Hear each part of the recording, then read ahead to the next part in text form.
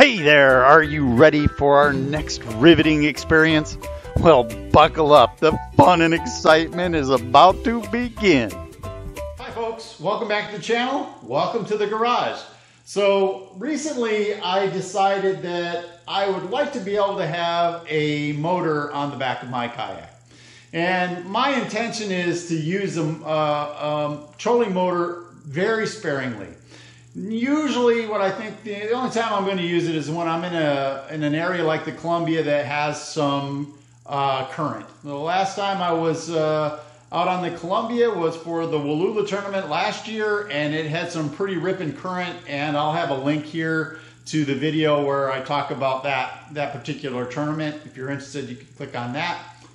And in that situation, it would have been really nice to have an electric motor. So I also have a video that I will put out relatively soon on how I put together the mounting bracket and stuff for the trolling motor.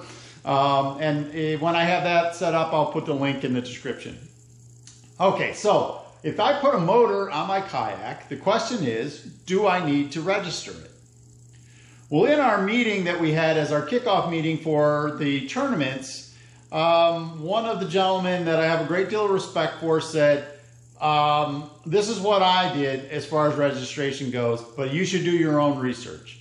And his comment was that he had spoken with multiple jurisdictions and officers of the law, sheriffs, conservation officers, the like, and asked them, do I need to register my kayak? And in each case, they said, no, it doesn't meet the criteria. On the other hand, I watched another video that Tyler Hicks did, Spilt Milt, on YouTube, where he said, I registered my kayak because if you're in federal waters, it needs to be registered.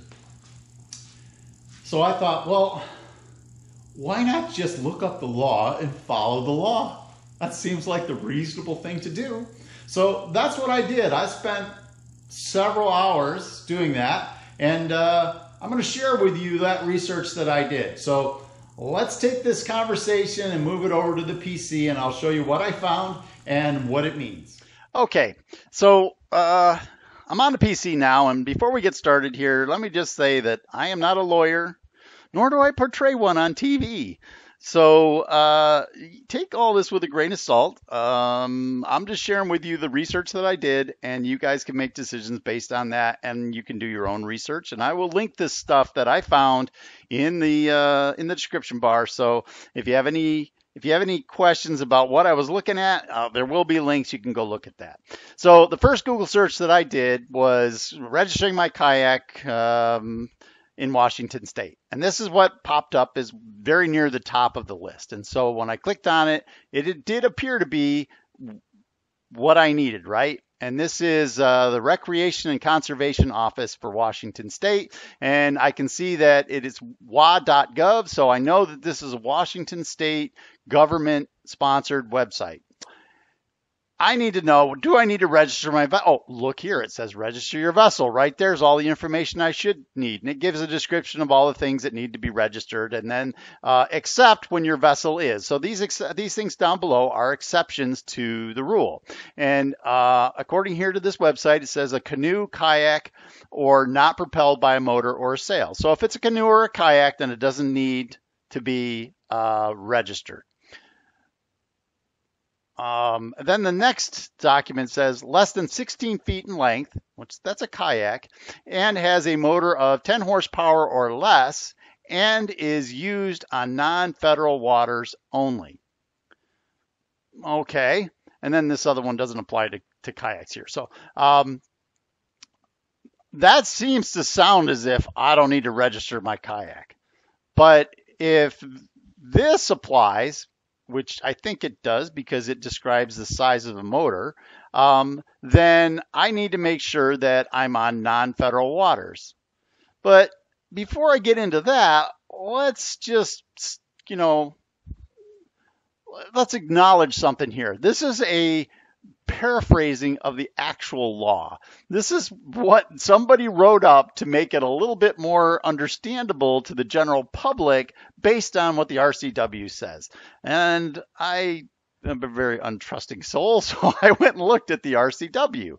And so on the RCW, this is the language that's listed in the RCW, and this is exemptions for registering a vessel.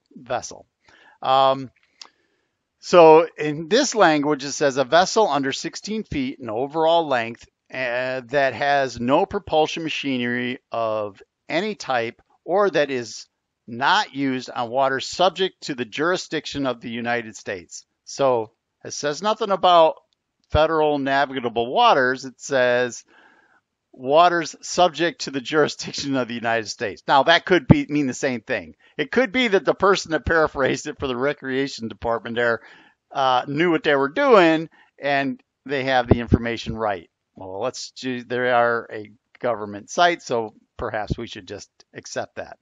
And then it goes on to say propulsion machinery of 10 or less horsepower. So that's the exemption right there. It's listed here in the RCW.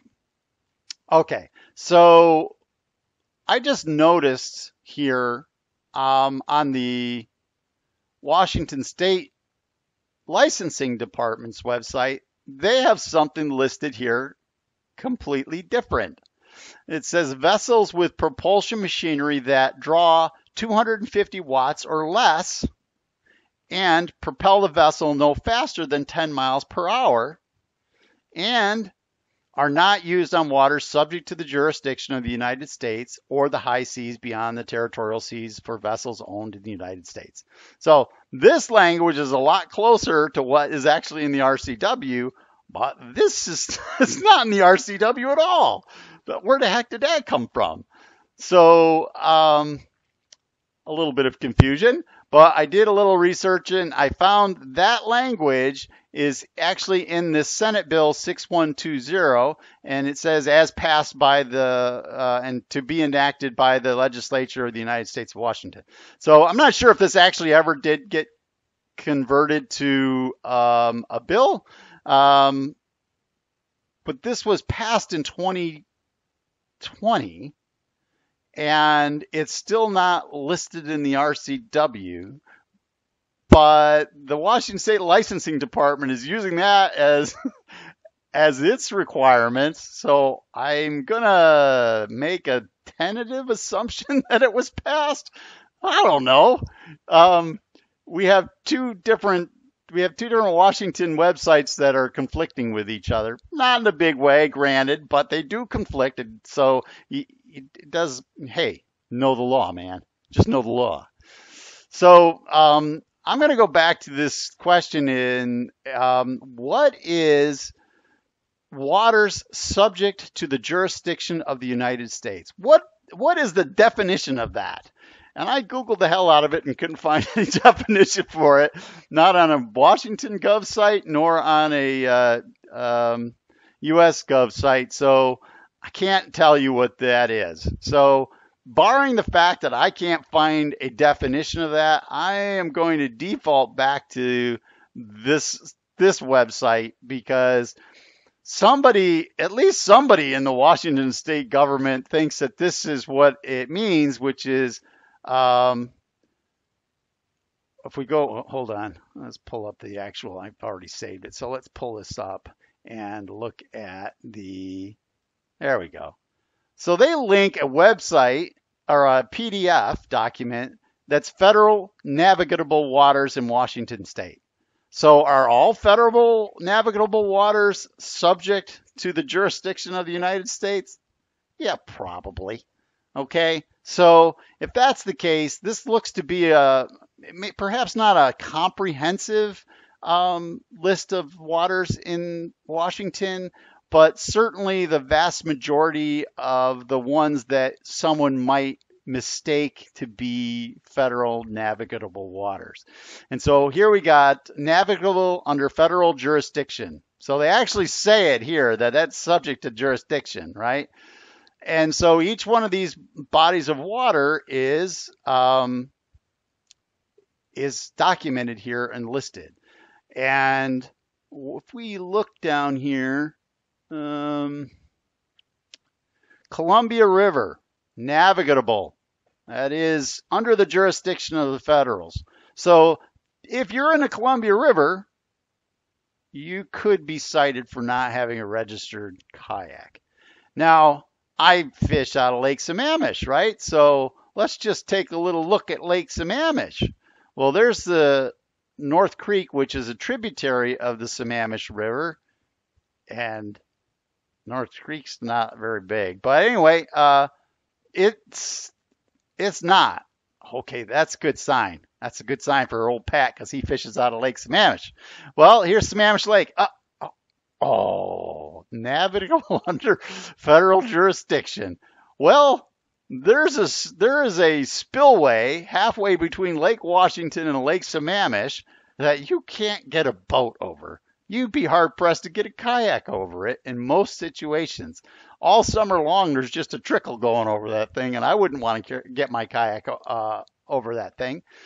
So I'm not sure why it's considered navigable. Probably at the time that these were defined, that spillway wasn't there. It was put in relatively recently as a way of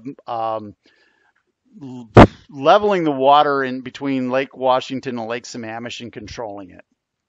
But anyway, according to this document, the entire Sammamish River, which connects the Lake Washington and Lake Sammamish, that is also considered navigable.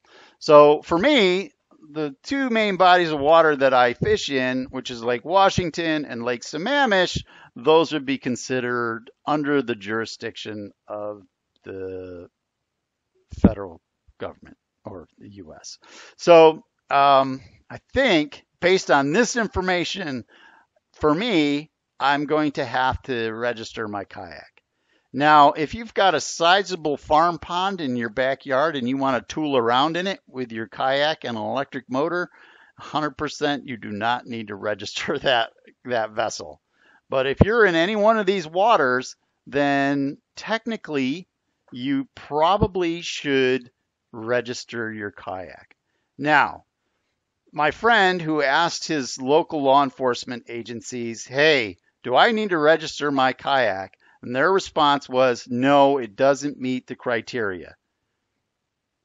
I don't know how they could possibly say that, except for my guess is that they don't find this particular information that's provided here convincing or clear enough for them to actually cite somebody.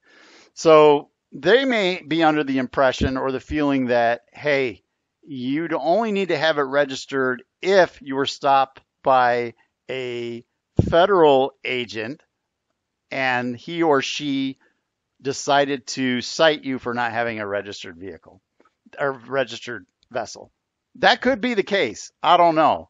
But based on what I'm reading, it certainly does look like you need to have your kayak registered unless you're in a body of water not listed here as under the jurisdiction.